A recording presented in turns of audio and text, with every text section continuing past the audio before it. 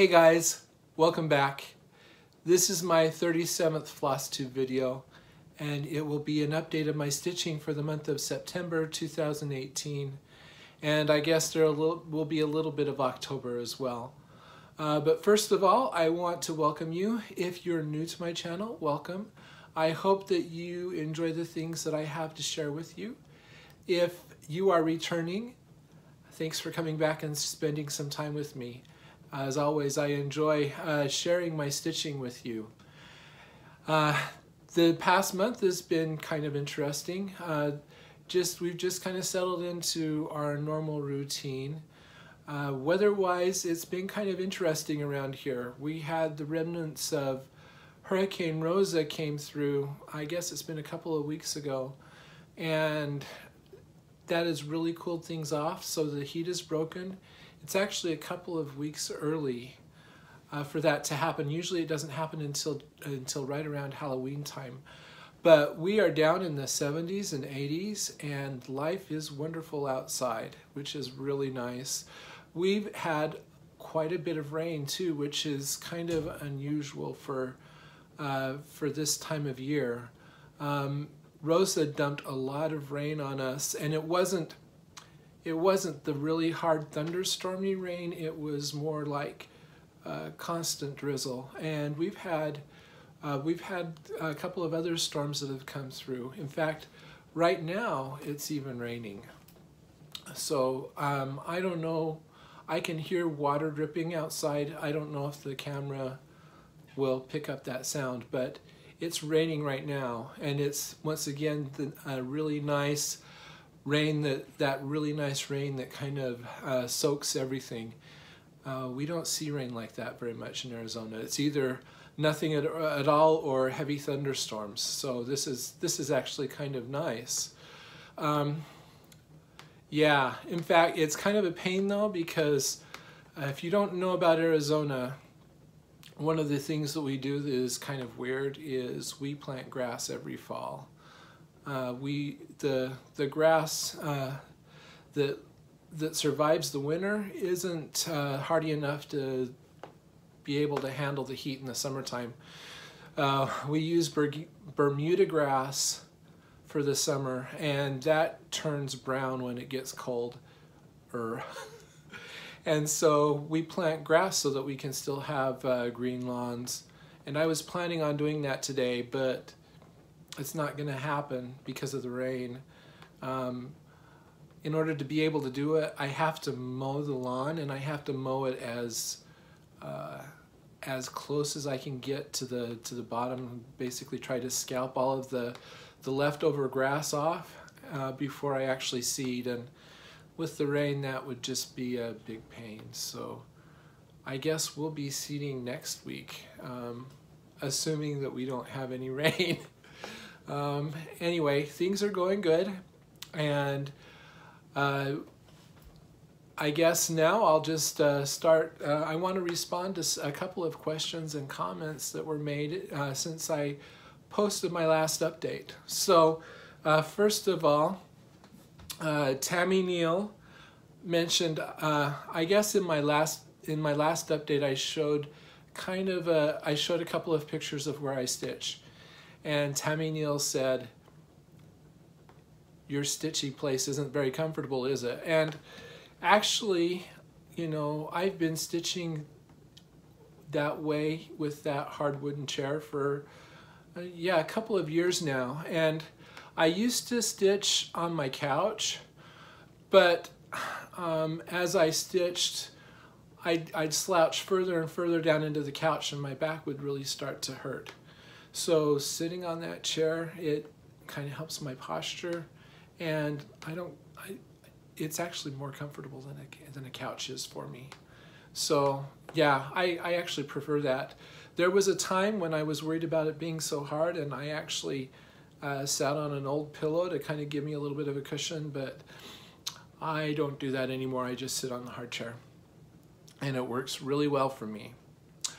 Tammy also asked me if I listen to books or podcasts as I stitch. Yes, I listen to audiobooks. Right now I'm listening to a book called The Birth of the Modern by Paul Johnson. It's a history of, kind of a world history set in the early 1800s. His thesis is that's when the foundations of what we would consider to be the modern world and the international system were put into place. And it's really quite fascinating. We're up into I'm up into like the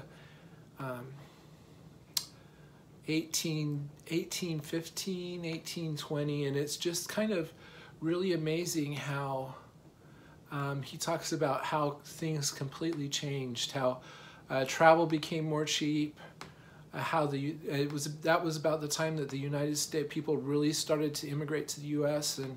and settle in the U.S. and how the U.S. was very quickly settled. And right now I'm learning about Australia and about how people were how criminals, and it wasn't even really criminals, not hard. It doesn't sound like they were really hardcore criminals, but people who had been convicted of crimes were transported to Australia for punishment, and how Australia got started. That's kind of what I'm doing right now. It's really quite interesting. I also listen to several podcasts. I listen to several political podcasts, and yeah, just things like that. And I also watch flosstube. I kind of bounce back and forth. If I get bored with one thing, then I'll switch to another. I want to thank everybody for your answers about what needles my aunt might have used for knitting lace, and I think I'm going to I think I haven't yet, but I'm planning on ordering some size 0 needles from Knit Picks and try knitting with those. One of the things that I didn't really mention about that lace pattern, my aunt's grandma, my great-great-grandma, is the one who taught her how to knit and taught her that lace pattern. And I wish I knew more about it, because I would kind of like to know how far back in the family that pattern has been handed down. My great-grandmother was born in Nephi, Utah. I have pretty significant roots in Nephi, which is a teeny tiny town that is like 90 miles south of Salt Lake, and my great, I think even third great grandfather was one of the original settlers in the town. And I know that I just wonder where that lace pattern came from. Anyway, I think I'm gonna try to knit it on small needles and see what happens. I mentioned wanting to hang my ducks in my cubicle, and Jen Johnson, thank you. Let me know about something that's sold on Amazon called wall panel wire hooks. They look like they would be perfect for hanging stuff on my cube. I'd never heard of those before. But they would work very well for what I need to do, and I just need to find the frames. Stitching by Karen pointed me to a guy named Helmut Haas, who has he has a website that's full of crochet patterns, and he has some really beautiful stuff on that website. So I will post a link to that below if you're interested. My crocheting, I don't feel really confident crocheting. I know how to do the mechanics, but I don't think it looks all that great. I see people's crocheting that looks a lot better than what I seem to be able to do for some reason. But that's a really cool thing. And since then, I've also found a guy on YouTube from I can't remember, Slovenia maybe? Croatia, somewhere in the Balkans, that he's posting tutorials on how to knit doilies and stuff, and he has some really pretty stuff too. So I'll post the link to both of those if you want to check them out. Also, I did a tutorial, a little bit of a update on my diagonal stitching. I had a couple of questions about some details about that, and was surprised at how many comments I got, and how many people had even more questions. I answered those questions in that tutorial. I think my answers are a little bit too technical to try to do here. So anyway, if you haven't checked that out, feel free to check it out. And as always, you can also check out my original demonstration on how I stitch diagonally. So those are all the comments. As always, thank you for your comments. Thank you for your questions. I would be glad to answer any questions that you have. Feel free to post them below. And I would enjoy, I always enjoy hearing from you. It's receiving comments that kind of makes all of this worthwhile. So thank you for doing that. Okay, little bit of knitting update. My knitting is kind of, well, I'll show you what's happened. So I knit, the last square that I knit is a seamless decreasing square in stockinette, and it's finished. This is what it looks like. So you see it's knit in stockinette, but you've got double decreases at the corners and it makes a square. And you'll notice that it really bubbles out in the middle.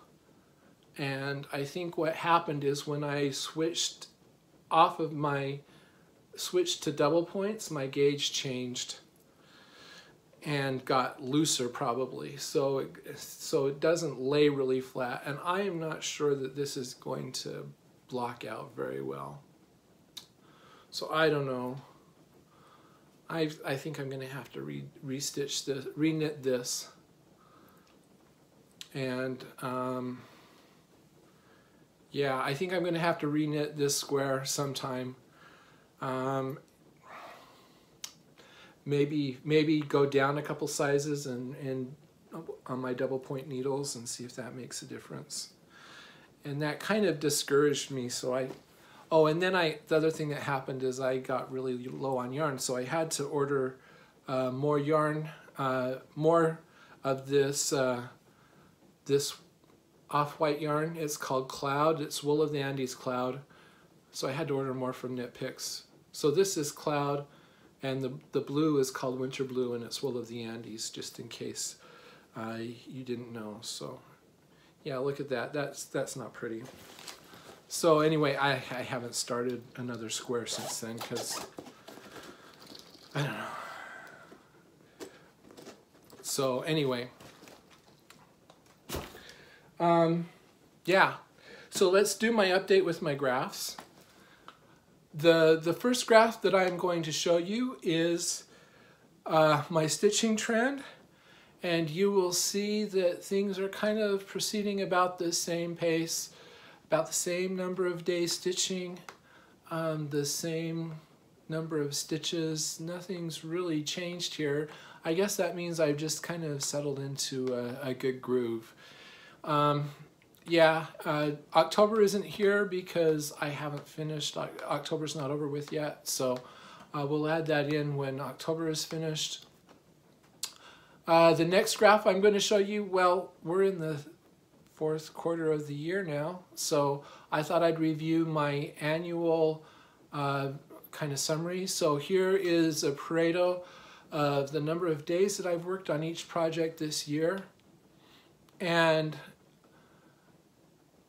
I look at this and I'm kind of surprised because the number of days that I've worked on like Let Freedom Ring and Winter Sampler, and yeah, it surprises me that I have those projects that I've worked on a lot, and then I have all of these projects in the middle that I've only spent like 10 days on. That really surprises me because it doesn't feel that way. But I guess that's good. It means that I'm, those projects that I spend a lot of time on, they're all projects that I've finished or I'm close to finishing. So it's good in that way. Or I guess the other thing is some of those projects, like the 2 ducks, they're small and they didn't take long to stitch. So that's why you're not seeing a lot of time with those either. Also, the number of stitches, and yeah, kind of the same story. Lots of stitches on the ends and not very many in the middle. You know, I've read several studies recently about how people who spend more time on social media are depressed, and I thought, well, and I've thought that doesn't bother me. I don't really spend a lot of time on social media. I have a really hard time with Facebook. About the only thing I do is post on Instagram. But I've come to the conclusion that I suffer from a slightly different malady, and that's that I am very familiar with the projects that I post and the projects I'm working on. And so I get very used to them. But when I see what everybody else is working on, their stuff looks better than mine. I guess it's kind of the same kind of thing. And I've really been feeling that lately. Like I have these projects that I'm trying to finish, and I'm kind of getting down with them because I've been working on them a long time. It feels like they're really old and they should have been finished a long time ago. And I decided to do a couple of graphs to see if that is true. So here is a graph that shows how my projects have aged over time. So each point in the graph is the number of days since I start, the average or the median number of days since I started my projects. And this, it's funny, this doesn't really show me very much. I mean, I expected at the end to see this get high because I have 2 or 3 projects that are coming up on like 2 years since I've worked on them. But I think what happened is when I first started keeping track of records, I was working on a couple of pieces that I had been working on for a very, very long time. Like I'm talking 10 years. And so I think that's kind of distorted this graph a little bit.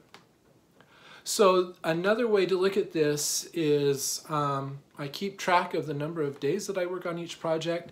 So here is the average or the median number of days that I've been working on my projects.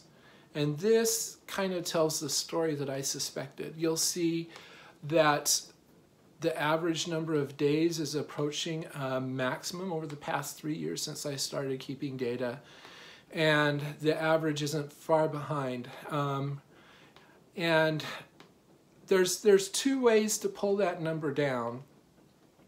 One way is to start new projects, because then that would inject a bunch of data with low numbers in, which is, I guess that's one thing I could do, but that wouldn't fix the problem with the projects that have a huge number of days. And of course, the project I've spent the most number of days on is Autumn Magic. And another thing I could do is just decide not to stop working on some stuff, but I don't think that's a good option either because, yeah, because all that would do is make the days go out, and I want to finish them. I want them done. I like them, and yeah, I want them finished. So I don't want to give up on them. I've already spent a lot of time on them. So about the only alternative that I have to getting this number back down so that I feel like so that I don't feel quite so tired of my projects is to just plow through and finish the ones that that I've been working on a long time, which is kind of what I'm doing. That's what I'm doing, and I anticipate that these numbers are going to go down as I finish a couple of the projects that I'm working on. So I just keep telling myself, eventually I'll be able to start something. I don't want to start something because I want to concentrate on finishing things before I start something. And I'm actually planning on starting something. We'll talk about that a little bit later, but now is not the time. Anyway, oh yeah, I'll show you this graph. This is the number of finishes I have for the year. And if you remember the last time you saw it, I was at 3, and now that shows 4. So yes, I have had a finish. And if you have been following me on Instagram, you've seen my finish, but I'm going to share it with you. And I'm really excited about this piece. So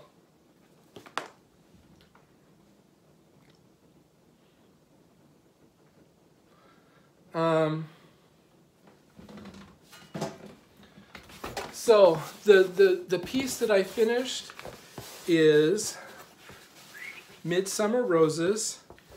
This is a design by Paula Vaughan, and I've been stitching it on 32 count cream linen, and this is what it looks like all finished. So yeah, so I am really happy with how this turned out. I have to say that the back stitching really made all the difference in how things look. But the back stitching was also a major pain. And that's because all of these roses, there's just back stitching all the way through them. The final result looks wonderful, but it took me a long time to do. So I finished cross-stitching on this last Friday and started back-stitching, and well, let me think about this. Yeah, no, I finished it a week ago last Thursday, and then I started back-stitching, and I had a lot of time to stitch on Saturday and Sunday last week. The reason why is every 6 months, instead of going to church, we have what's called General Conference, and we watch a broadcast from Salt Lake. It's always a special time for me. It reminds me of times when I was going to school at Utah State. I used to go to Salt Lake to visit my grandparents over those weekends. And so it reminds me of my grandparents, who I always end up missing right around this time of year. Anyway, because of that, I had a ton of time to stitch, and I just decided I was going to finish back stitching that piece. I wanted it finished, so I stitched and stitched and stitched, and I finished it, and I'm really happy with it. Just a couple of statistics about this.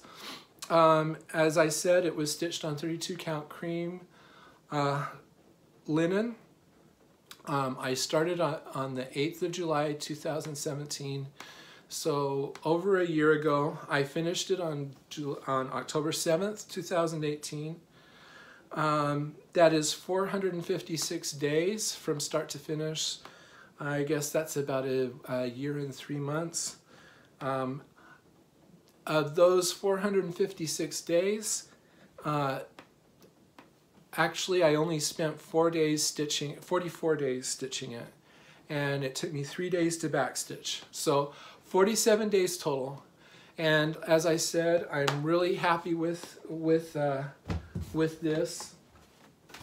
I'll show it to you once more, just to brag. Yeah, so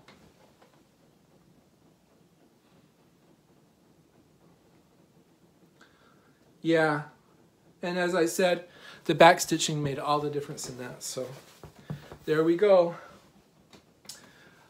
nice to have another finish. So in addition to that, I have 3 other projects to show you, just to update the status.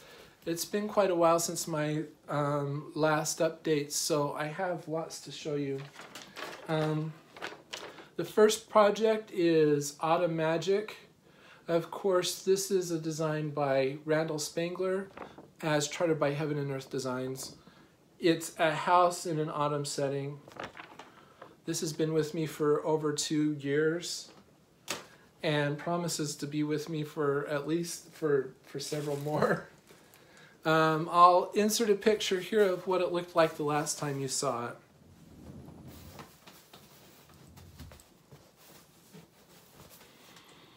And this is what it looks like now.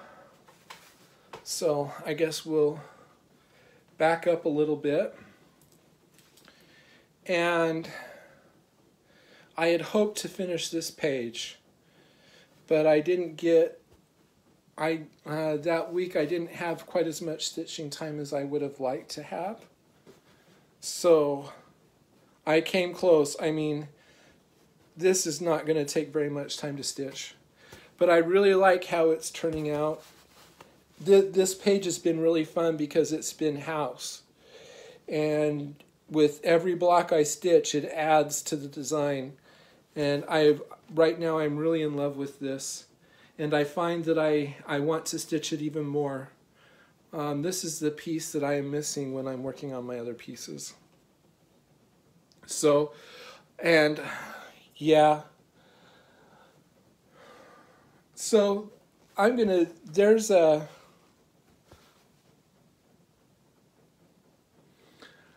you know, one of the things, this piece is not perfect, or I should say it doesn't exactly match the chart. There are some times when I've made mistakes and I've just said, oh, nobody will ever be able to see a difference. And that for the most part that's true. I can't tell you where my mistakes are. However, I did have one mistake that I papered over that was driving me crazy, and I finally fixed it. And I didn't take the offending stitch out. I just stitched over the top of it. And now now it looks a lot better. It was in a border between light and dark stitches. And now that it's fixed, it looks a lot better. But anyway, there we go. You could probably go on Instagram and go through my September stitching of this, and if you were really observant, you could probably find where when I corrected that, because if you know what you're looking for, it's really obvious. I can't point to it now, but you can see it anyway. I'm happy with that, and I'm actually considering going to stitching on that every other week once I get through the pieces that I'm trying to work towards the finish on. So, and we'll talk about that a little bit later. The next piece that I worked on is, of course, Let Freedom Ring. This is a design by Lila Sampler. This is Independence Hall in Philadelphia. There are a lot of people stitching this, and it's been fun to stitch. So I'll insert a picture of what it looked like the last time you saw it. I'm stitching it on 32 count cream Belfast linen, 2/2. If I had to do it over again, I would have chosen a little bit darker linen, because there are places where I'm going to have to add back stitching because the lightest off-white color that I'm using is doesn't show up very well against this color of linen. At any rate, here is what it looks like now. And I've been working on this this week, actually. So the last time, since you've seen it last, I finished all of this here. I finished this corner flower here. I stitched the flag, these birds, and I've started working on this rope border coming across here, and then I've also started working on this corner flower over here. So I'll give you a little bit of a close-up of what I've been working on. And yes, I stitched the flag without America. I talked about doing this in my last Stitch With Me video about my reasons for doing that. Yeah, so it's, I don't know, I almost feel like I'm cursed with this piece because when it comes up, I don't have as much time to stitch with it as I would like to. It feels like and then it feels like I am close to getting it finished, but this is just taking a lot longer than I expected it to, so that's kind of discouraging.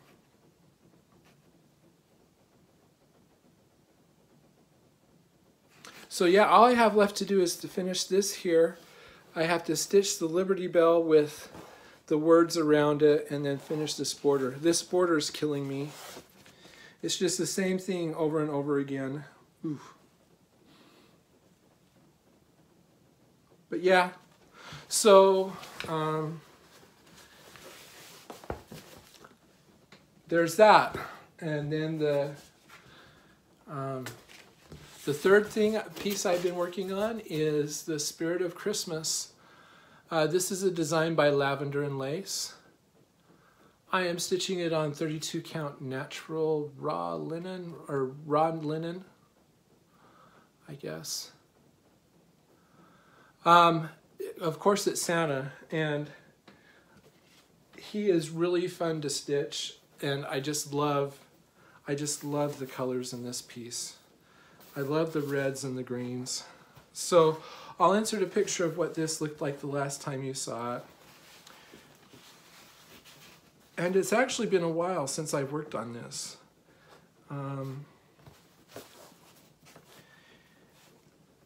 So this is what he looks like now. And he is coming along. So there's his mouth. There's his eyes. When I do the next diagonal, that'll look a lot better. So I am getting close to finishing. I'm actually getting close to finishing Santa.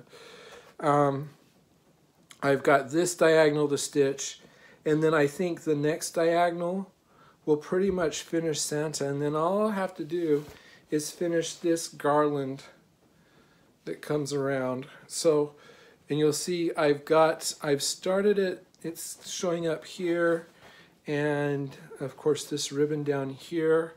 So pretty soon all I'll have to stitch is garland. And then I'm saving there's metallics in here. I'm saving them for last. So there's metallic thread that goes in here for his belt buckle. Yeah, no, I am really enjoying him. He is a real treat to stitch. And he is what I'm going to be working on this next week. So yeah, exciting stuff. It'll be so I actually think that by the end of the year I could have 2 more finishes.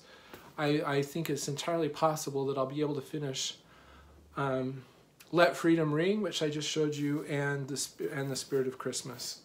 And I'll be glad for that. So that's kind of what my plans are, is to keep working on those 3 pieces. I'm supposed to add another piece into my rotation, not this week, but next week. And I'm kind of debating on whether or not to do that. I'm getting to the point with both those projects where I'm feeling the drive to work on them to get them finished. So we'll see what happens when how I feel at the end of this next week. Monday's my birthday. And yeah, I had considered doing a new start for my birthday, but right now I don't feel that way. I feel more of a drive to keep working on what I have just to get a finish. However, I've found a new love. So during Galleria, Stephanie from Just Keep Stitching posted on one of her Instagram stories, she posted a video that she took inside the Rosewood Manor room. And there was a piece there that I had never seen before that I really wanted to stitch. And it's just barely been released, and I have a new copy. I've got mine. It's called 101 Alphabets. Ingeborg, you might want to turn your head. I don't know, this might trigger you. Yeah, there's 100 I haven't counted them, but from the title, I think there's 101 alphabets in here. And since I've got it, I've looked at it. The pattern is 55 pages long. It's huge. It's let's see. The design size is 499 by 499 stitches. And there's like a little blurb on the back that she talks about it, and she says that she designed this sampler over 10 years ago, and she's been stitching it off and on ever since. And of course it's alphabets mixed with motifs. And if you look right there, you see that dog? I've stitched that dog before. That dog is in my Corazon sampler. So I noticed that as like, I've seen that dog. This looks really wonderful. And I started looking at it, and it's a little bit more intimidating than I thought it would be. Everywhere that there is a very large letter, like right here, this A, there's an over one letter right next to it.